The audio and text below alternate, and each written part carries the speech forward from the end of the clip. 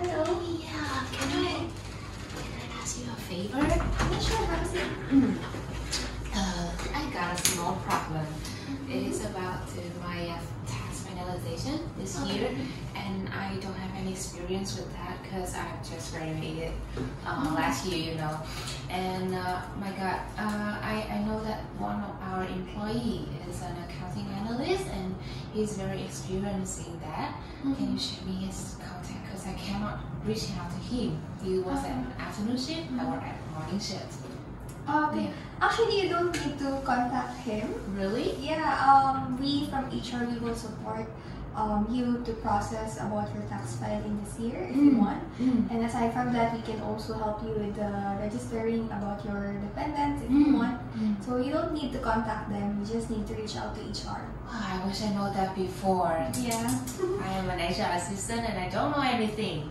Okay, it's okay. But anyway, since you are an HR assistant, so I also want to have a quick test with you. Yeah. Since maybe one of our employees, they will have a plan to have a baby or to have a family. So do you know what are the benefits that the company can offer to them? Yeah, according to my experience in HR, every company will register the hospital to the employee, and after the maternity, they will work with the government agency to do some payment, something like that. Yeah. And that's all. That's all with the maternity benefit.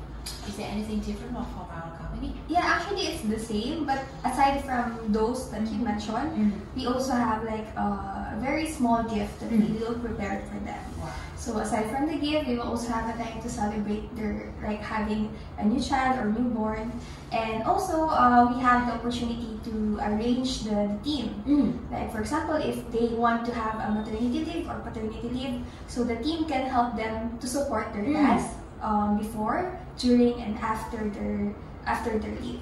Amazing how awesome our company is.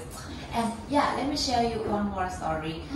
Yesterday I talked with one of our colleagues in the pantry. She was in customer service, and she asked me if she can have a chance to join our internal training, our back office internal training about PowerPoint, about presentation, designing something. But she's afraid because customer service doesn't relate much to that, and but you know, she wants to learn, she wants to improve, and if she can join us, yeah, it's absolutely can. It's really good to hear somebody wants to join our training. And in our company, we have the opportunity to shadow or join the internal trainings. So in every department, there will be an internal training with the presenter. So the presentation is about their skills and expertise. So it doesn't mean that you're not belong or you're not part of back office. You are not allowed to join the training. But everyone in the company can join the training from different departments. I wish I know that before that. I believe that she will be very happy to hear that. You can share it to her. Yes, I will share it to her today. Before I leave, I have one more question about my work.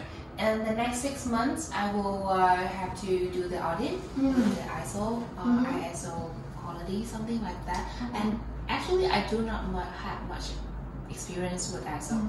You know, I don't want to work alone and learn everything on my own with an extremely new experience like that. So I wonder if I can work with an outsourcing company that they will share their experience. They can consult me to do with the auditing program or some procedures.